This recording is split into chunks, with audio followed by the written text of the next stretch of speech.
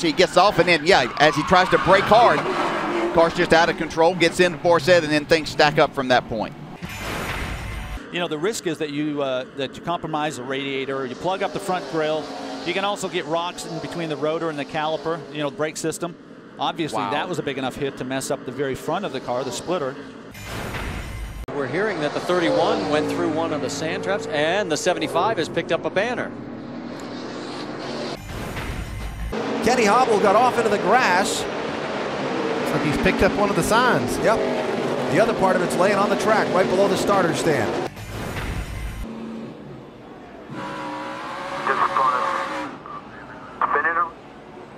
Oh, man, that's a hard shot for sure. Luckily, it got hit him in front of the driver's door a little bit. And it was a hard hit. You okay? Hard hit, yeah, it's all right. Couple scotches, I'll be fine. Spoken like a true gentleman, and a good run today ended early for Kenny Habul.